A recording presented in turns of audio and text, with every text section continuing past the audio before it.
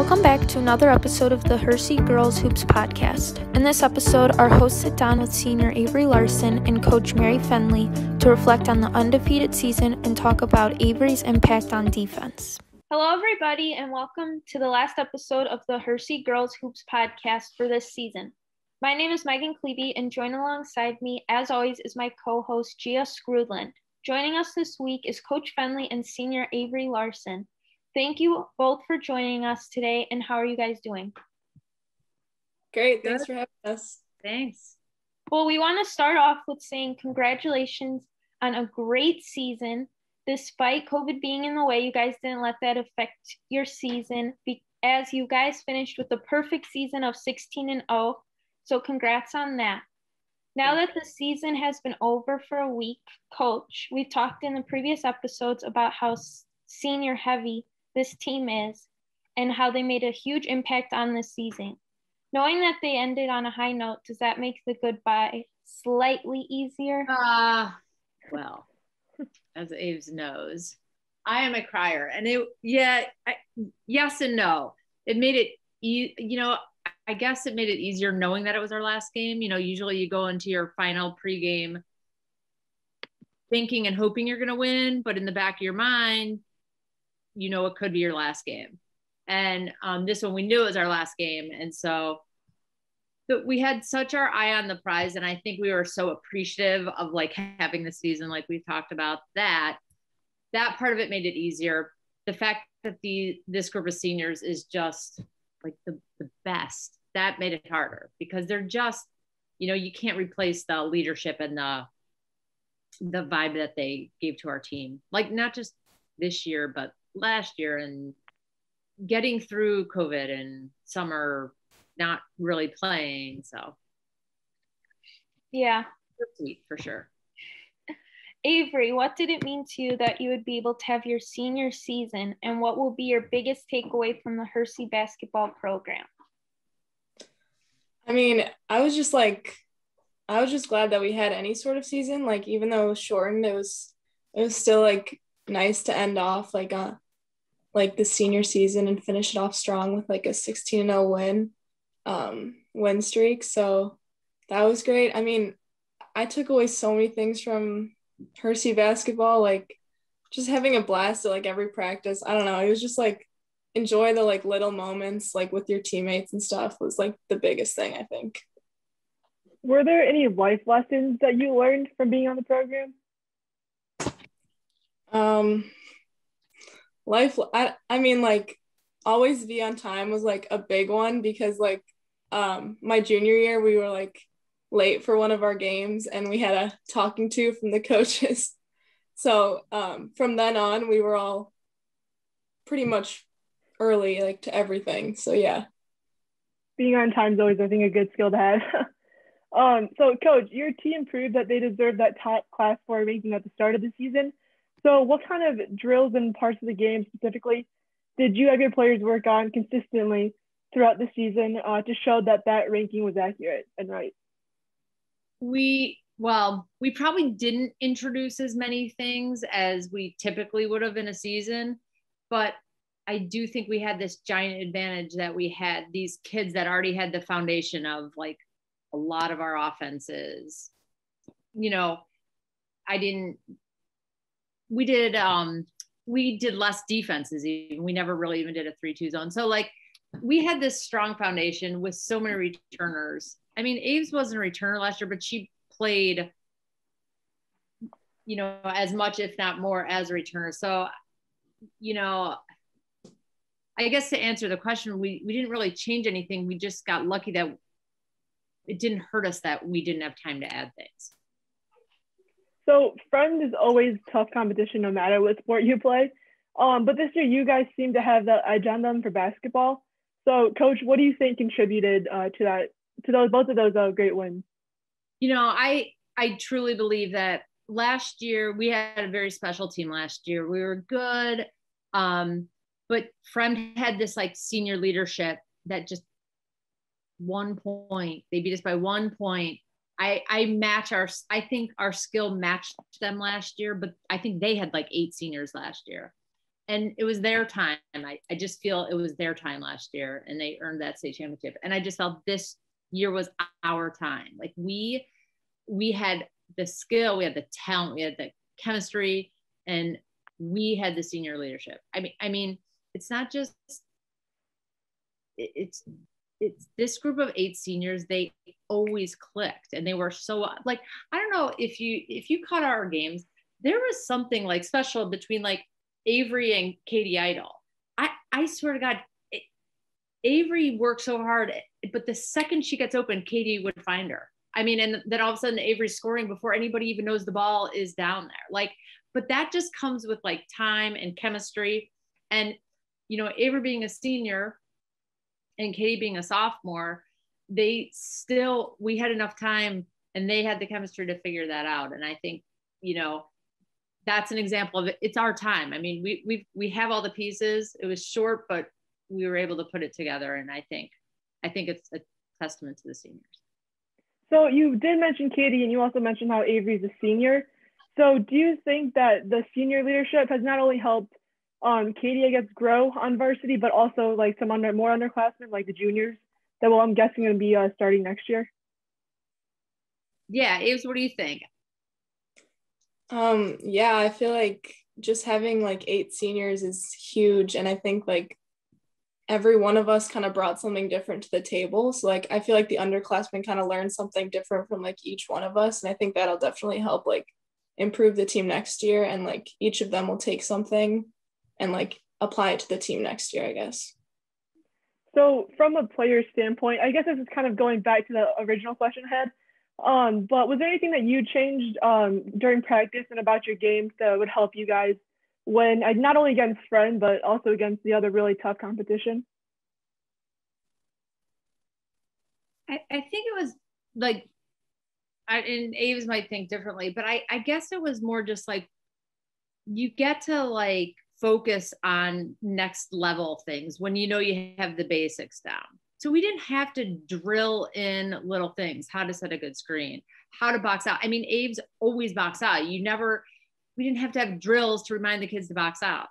So we got to kind of build on next level things. And these 8 seniors, they were more than half of our team. And I think she said it perfectly. Like, it wasn't just the skills that they pick up and how to run the drills and what to do on the offenses. They like presented this whole, like, it's a whole work ethic thing that they have hopefully handed down, and that, you know, we only had one starter that wasn't a senior, but the 4 seniors like welcomed her in.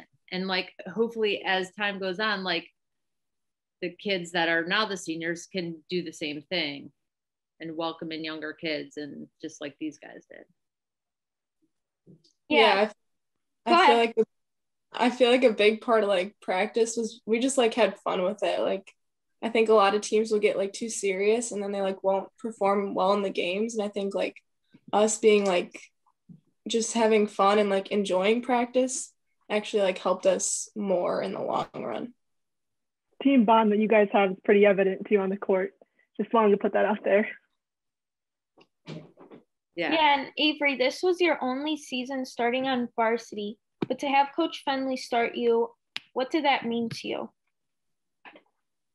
I think it was just like a great testament to like the work that I'd put in like prior seasons. Like, I've been on the Hersey basketball program since a freshman, so it was like really cool just to be able to like get the handshakes going out to start like every game. I don't know, I just loved it.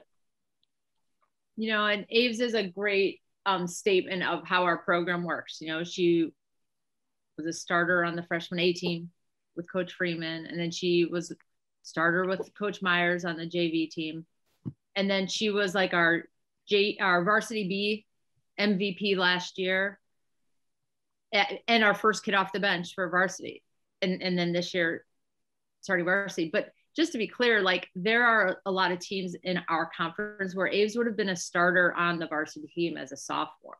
It's just the way that chips kind of fell, but she always like, she always excelled at the level she was playing at. She was all conference this year, you know, and if she was on another team, you would, you know, she'd be their leading scorer. She wasn't our leading scorer because we needed her to rebound and set screens and reverse the ball. And she did all those things like perfectly. Yeah, so you just mentioned how big Avery was on the defensive and offensive side, I guess, with the rebounds and the putback. So what did you work on in practice, Avery, to make sure that you would get those opportunities and score the points that way? Honestly, like I feel like I always like focused more on defense. Like I came into the season knowing like I didn't really need to be like that offensive scorer because like we already had so many of those on like in our starting lineup. And so like I think my defense kind of led my offense, like getting like deflections or steals, like and helping in transition kind of like help me make cuts or like get open in the post. I think like most of my points were like block shots. So like just being able to like do a post move or something just to like chip away those little points, I feel like.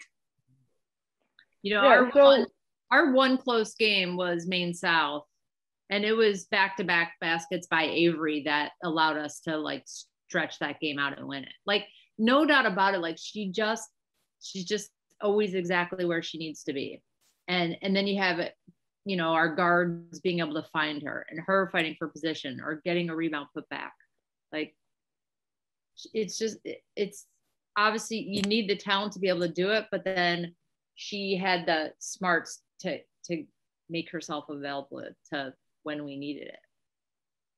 So we mentioned earlier that you guys did go undefeated this season, and it didn't seem like there were any problems on offense as you guys outscored almost all of your opponents by 20 points.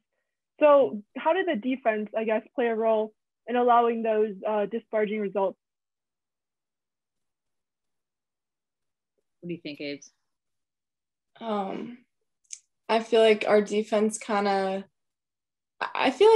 was actually really good this year. Like we seemed to like mesh really well, like with calling out screens and like trying to stay on our player. Like we didn't switch a lot. So I think and like our like man-to-man was good. And I think like our presses like 4 and cross were actually like super good because we would just get like steals and deflections off of those, and then those would just lead us into offense. So I think we kind of got a lot of our defensive motivation from like our transition and stuff. Yeah, we really did. Like she said 4 is like our half court trap, which was super effective. And then we do a full court diamond too, which it ignited a lot of our offense. So, and any time, you know, besides actually scoring off of it, it's super frustrating when teams can't get it past half court. And so it was something that like, these guys are just athletic enough and smart enough to get to spots and be able to make those defenses work. Yeah, knowing that your team was so stacked this season compared to the others in the area, like, were there any team goals that you guys had at the beginning of the season that you didn't get to accomplish, you know, due to the shortened season? We didn't get to set goals because of the short. We honestly didn't. Like, it was one day we were like supposed to have individual workouts, and then the next day they were like, okay, you're in season. We're like, what? Like we never had like a formal, let's sit down, let's do goals. Like the kids all filled out individual goal cards, but it wasn't like this. I think we were just so like fingers crossed all the time that we didn't make this like long list of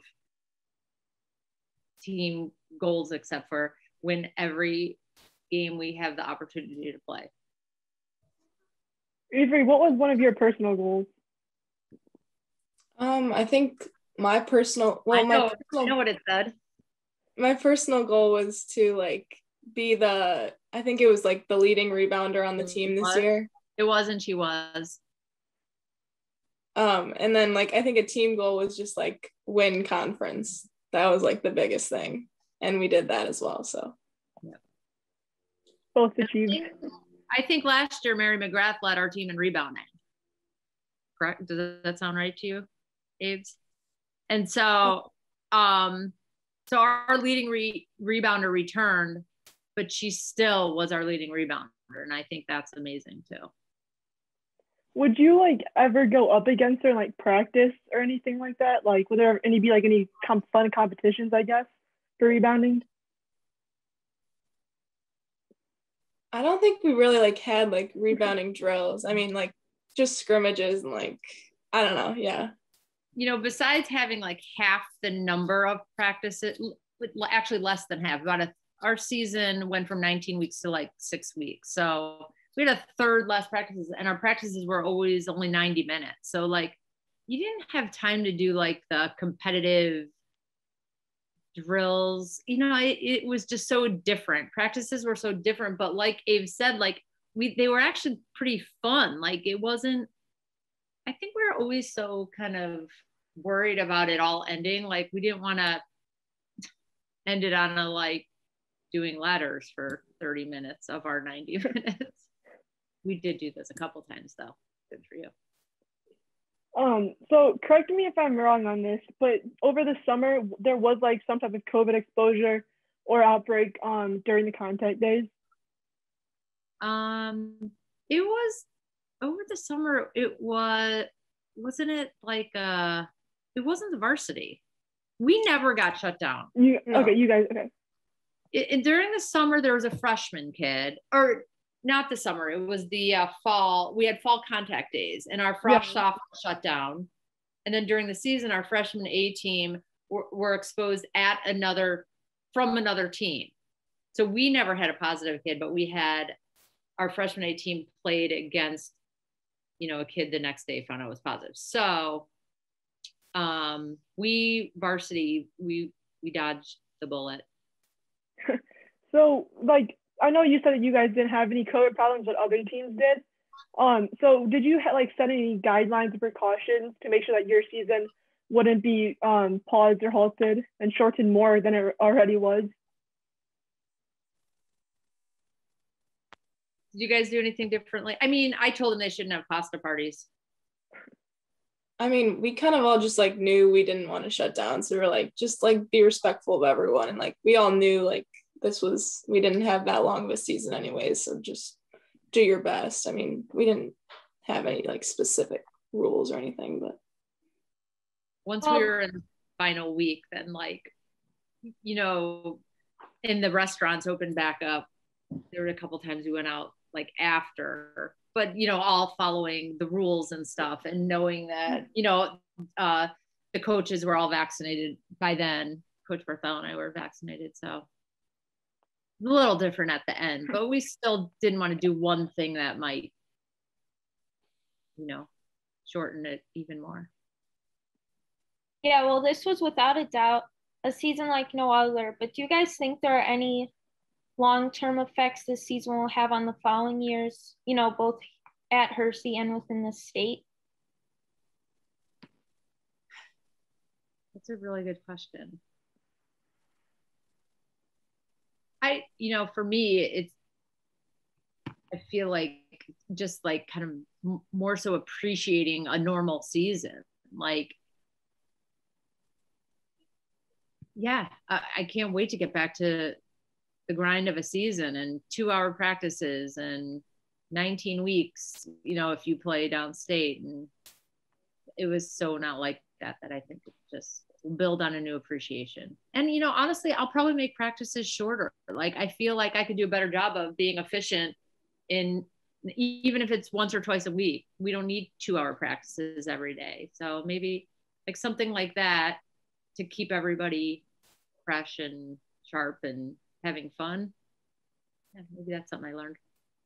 Do you have anything to add, Avery, whether it's from a basketball standpoint or just life in general?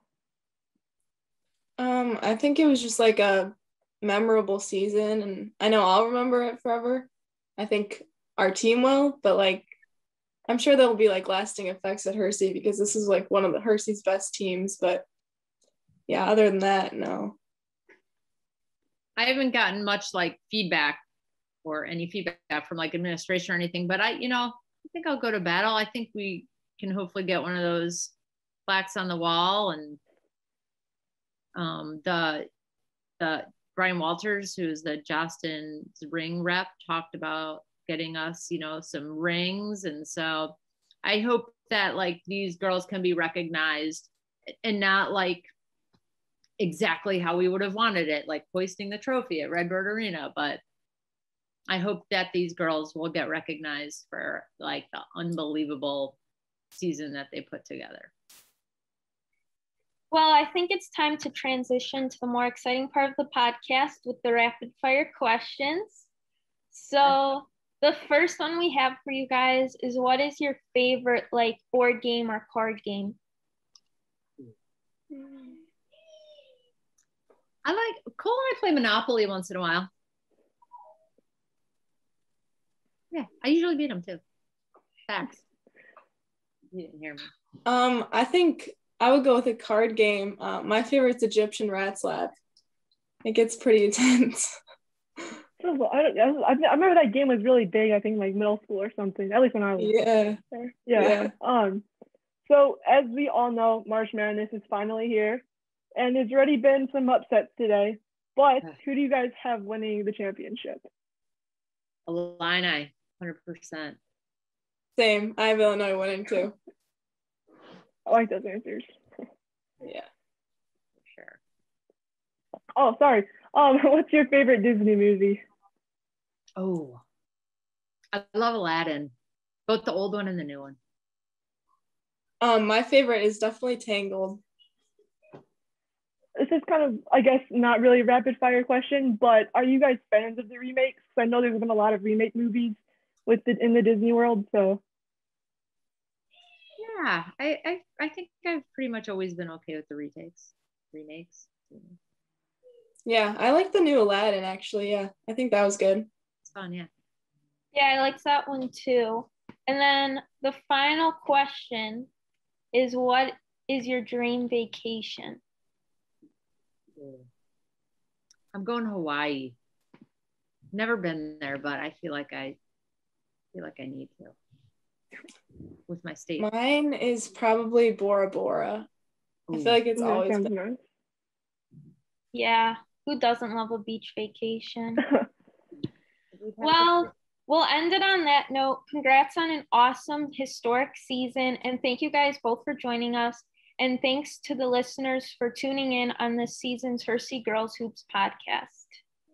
Thanks, Megan and guys. Those are amazing. Thank you guys. Thank you, Aves. Thank Have a you. great break, everybody. Thank you. You too.